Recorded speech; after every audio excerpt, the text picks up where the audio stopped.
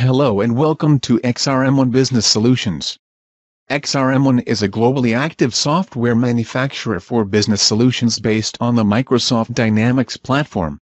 We are offering solutions for project, HR, and idea management, as well as time tracking. Welcome to today's training session of using project templates. This video is regarding CRM Project, the software for professional project management in Microsoft Dynamics CRM. There's different ways to start a new project. We can create a project from scratch, we can import project from Microsoft Project, we can create projects from templates, create them from orders. Our main focus today is the create of projects from templates. Using templates is done through the following structure. The first thing you do is you create a project, like the template project, with arbitrary structure, activities and travels. If you have done that, you need to change the status from the regular status to the template status.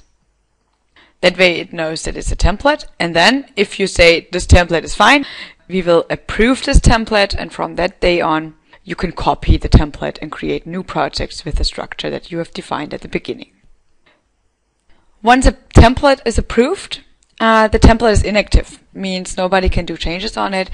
If you now figure out that you need to change something, you need to go back and set the template back to the templates, to the draft state, and then if you've done the changes, you can again put it back in the approved state and you can create new projects based on that.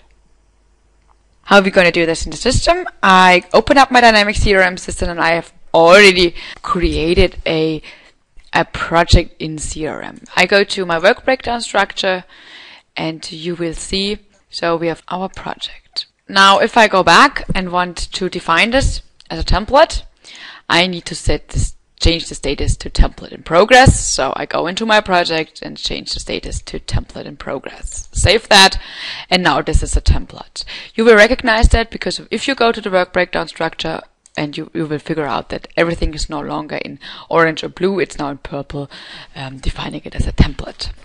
And if you now want to create new projects based on that, we're going to need to approve this template. Therefore, I go back into my project charter, click on the dots, click on template, and then we can approve the template. Say publish, start, and the project is approved.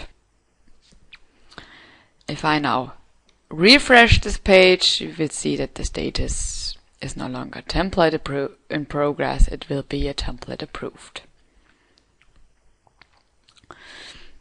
From that time on, and it's inactive so we cannot do any changes, from that time on we can create copies of this template.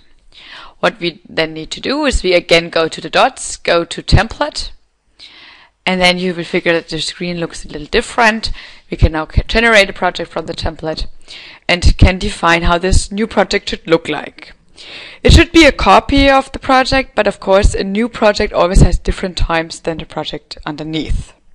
Here you can define what should be the start or the end date of the project. So if you say the start date is here the July the 1st, the project will be starting on July the 1st and end based on the duration that is set up. Or you say we have a fixed end date, we have end date on August the 31st, and the project will be on the line as the same way, but the start date will be based on the duration of the project. You can then find and replace the text in the title of the project. In here, like the title, you need to change that. It's a special for this. So you can say, for example, you want to replace BLI. It should no longer be BLI. It should be, for example, ABC. This, you say, okay, only BLI should be replaced with ABC. This find and replace looks up the whole project tree. If I go to the work breakdown structure, you can define, if I say BLI, it will look up the whole project tree, including the structure, and will replace everywhere where it's called BLI. So if I say BLI, ABC. You can select the account this is for, so this can, for example, be for AVK. And then you can define if the tasks and project nodes should be assigned to the people in the template or go to myself. So if I say So this project is owned by only me, but if you have set up different owners, you can say it should be assigned to the people that are defined in the template or to myself. Same with the resources. If you have set up resources in the planning table, you have assigned the work to those people, then you can also assign this to the people by clicking yes.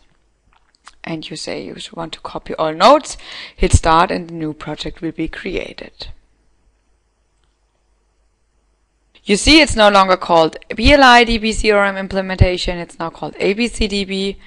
And if I go to the work breakdown structure, everywhere where BLI was. We have now created the project. If we now say, for example, want to do some changes, we can then go in and need to unapprove the project. We go again to the dots, go to template, and then go in and edit the template. Say start. And now the project is no longer approved. It's again in the progress start status, and I can do some modifications. So for example, I can go in and go into the work breakdown structure and could say, for example, this should also be called BLI, and for example, change the owner. For the project itself, I have a recommendation. You always have something that should be replaced in the project from the template. I would recommend to set this in brackets, and that way the people that are creating the project from the template always know what to replace. So I'm gonna put these brackets in here and replace that and put this in the whole project tree. And I will do this also for activities.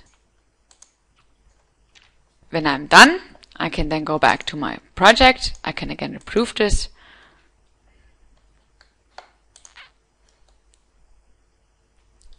And if I create a new project, I see the brackets and I can delete everything except these brackets and replace that.